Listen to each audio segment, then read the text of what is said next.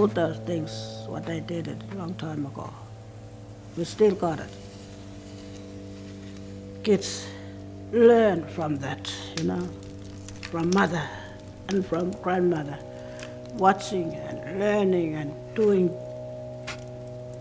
I used to do that, learning from my mother. I'm Alison Milica Carroll. That's my name. I'm from Ernabella.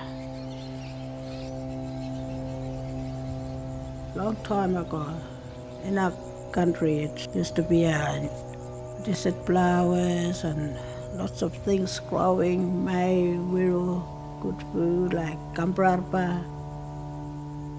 That's why we was thinking about putting it on a tank to show other peoples what the desert look like. Inside the tank, it's a copy of water. When the rain comes, everybody get happy, and they know the waterholes are full of water. When they're running to that waterholes, they sing this song.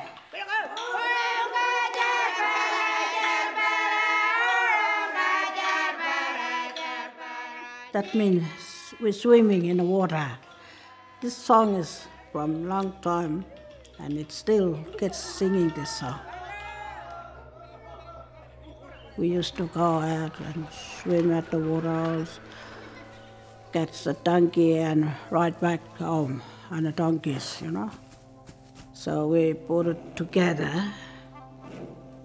desert and the kapi, water inside, and the grass, weaving. I was talking to other ladies, can we make a wana and show that wana to young people to make wana? That wana is for taking, to get maku and to get jala onions. Maku is vegetable crops. This wana is very important for the old people. They use this wana for everything. We go to bush and we get the wana, and then we clean it. Everybody was making the wana, and the other old ladies was talking to the young one about that wana. There's two. Wana for hunting and wana for culture, for ceremonies, for enma, like dancing with wana.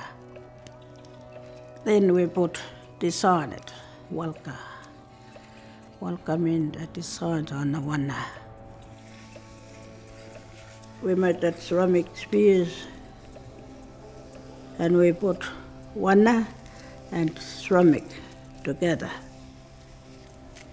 And that wana is important for us, I know, for the future, for our young people to take it, to carry on. All those things from the past, to see it and to know that they still got it. They still got those things there in their home.